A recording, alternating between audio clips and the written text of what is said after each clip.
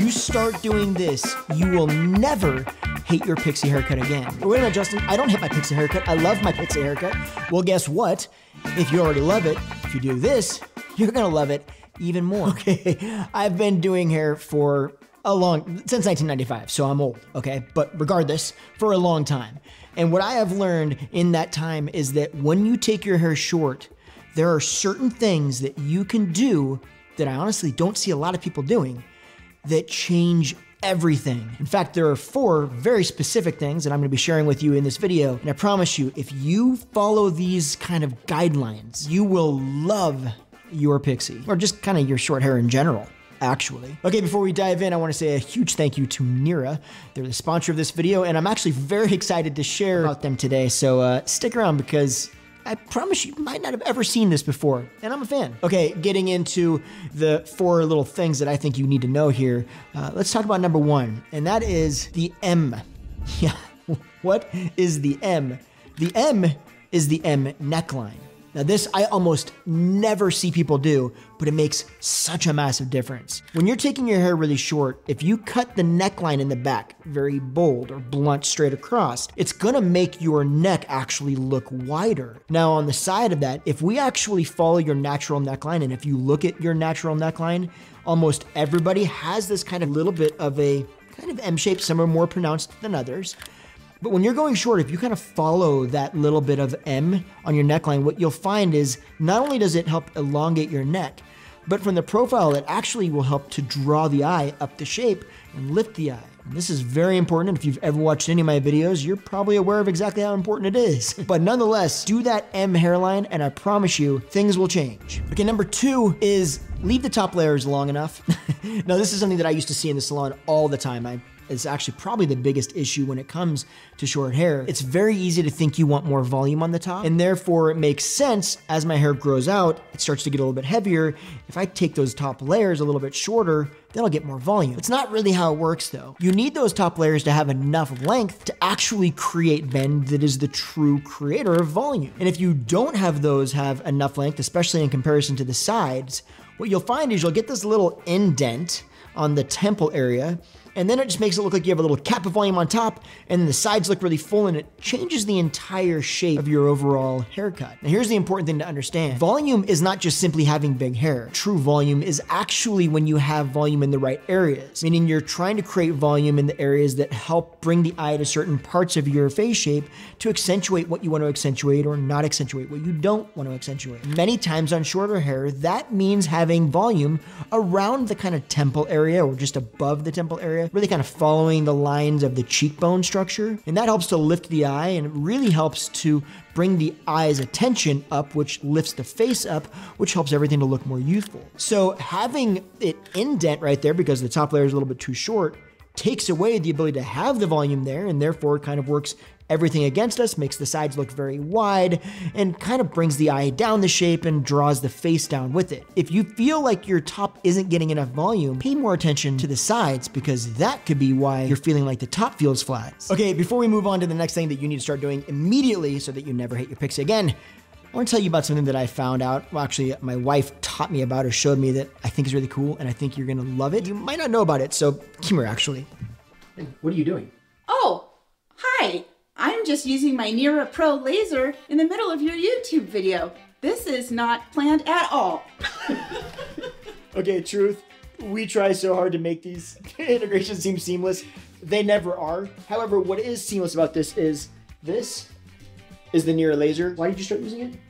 For wrinkles and elasticity. So this is really good to remove those wrinkles. I get really bad wrinkles around my eyes and my forehead. I've always had wrinkles around my forehead though, but I've been using this all over my face. You can use it on your face, you can use it on your neck, you can use it on the tops of your hands, which is all the places that as we get more advanced in age. More mature. I like to say more mature. You might be maturing, I'm just getting older. And also for dark circles, it can help. So this heats up the dermal layer up to just under 46 degrees Celsius and triggers the body to build natural collagen. This process actually helps to maximize the signaling of cell rejuvenation, but doesn't actually damage the skin or cause pain. I like to use it on level 5. It's wonderful for me. And then you simply just apply apply it to your skin. I don't feel any pain. I feel a little bit of warmth, and that is it. You change the settings from 1 up to through 5. And then when it feels uncomfortable, you dial it back. And then that's how you kind of gauge what setting you should have it on. Now, the great thing about this particular one is it's so big that she'll do her entire face in like a couple of minutes. I really like to target my jowls. Ladies, you know what I'm talking about. So it's super simple to use. To turn it on, you just hit this one button and it turns on for you. Then you've got 5 different levels, so 1 through 5. And to change the levels, you just hit this button right here and it goes up and down through the levels. And then to turn it off, you just hold that button right there for 3 seconds.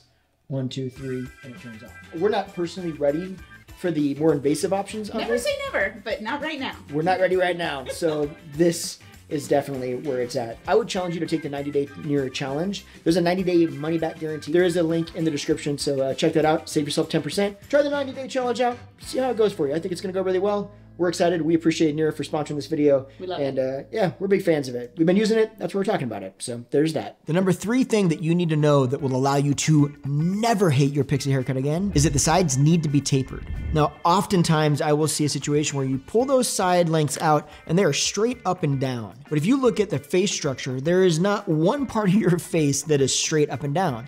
Your cheekbone structure is angled up and out. Your jawbone structure is angled up and out. The sides of your head, more often than not, are angled on some levels up and out.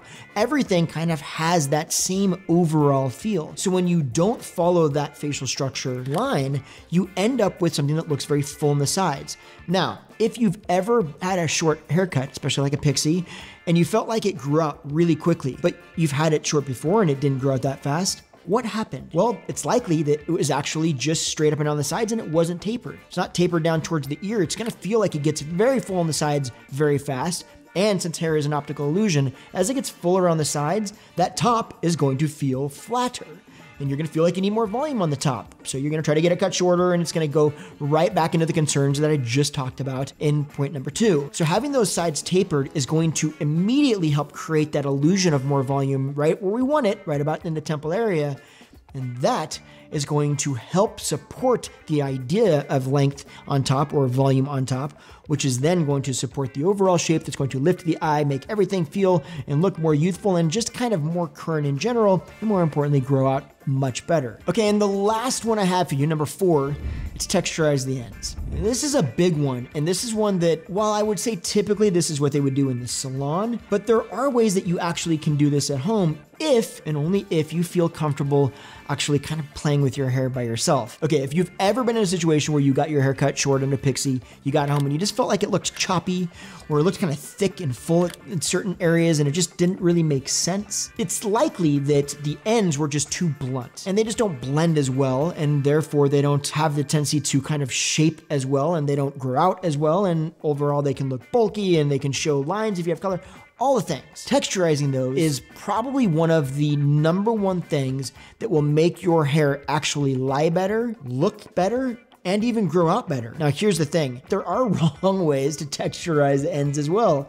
So it can actually be quite problematic, which is kind of the issue. So this is me texturizing my own hair, and this is exactly how you would do it if you were going to try to attempt this at home. Or at minimum, this is what you can try to explain to your stylist to kind of have it done right. Now, if you look at these particular shears, you'll notice that these are texturizing shears, and these are thinning shears. Now, the difference here is that the thinning shears, the blade is exactly the same size as the hole next to the blade, which just effectively means it's cutting out half of all the hair that it's cutting. Whereas texturizing shears, the blade is a little bit smaller. The hole in between each blade is a little bit larger, which simply means that they're a little bit more forgiving. They're taking out a little bit less of that hair. What you're trying to do is just pull your hair up wherever it feels bulky, wherever you see that line, wherever maybe it's not feeling quite right, and you're just gonna texturize the ends very lightly. Less is more. You can always do more, but you can't put it back. So you texturize just the last, say, ½ an inch of your hair. You're just gonna try to break up that blunt line. That's the way you would use texturizing shears, and I do that on quite literally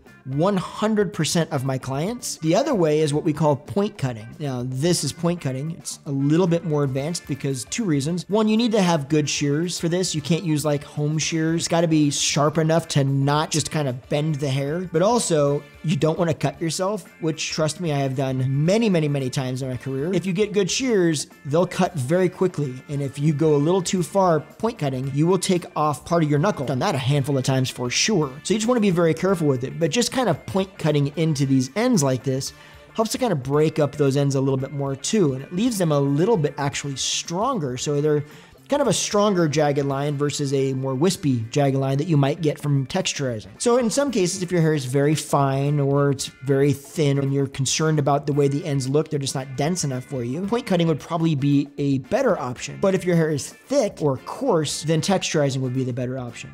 Now, if you don't feel comfortable doing this at home, I don't blame you. That's completely fine. However, I do think you'd be surprised that it might be even easier than you expect, but it is what you can explain to your stylist. You can let them know, hey, I feel like when my hair gets cut short, it just doesn't seem to lie as nicely as I want it. It feels a little bit bulky in certain areas or whatever that may be. Are we able to maybe texturize the ends a little bit to take out some of that bulk? You're not commanding them to texturize your hair. You're asking them if they think that would be a good idea because you feel like it might be a good idea. And the two of you can come to the conclusion on if you think that it's something you should move forward with. So those are the 4 things that you absolutely need to start doing right now. And if you do, you will never hate your pixie haircut again. But I'm always curious, comment below. Is there anything else that you've done that maybe you've modified about your pixie that made you just absolutely love it, that you couldn't believe you'd never done before? Come on, man, let me know. Let us know. Let the whole family know. We can always share information.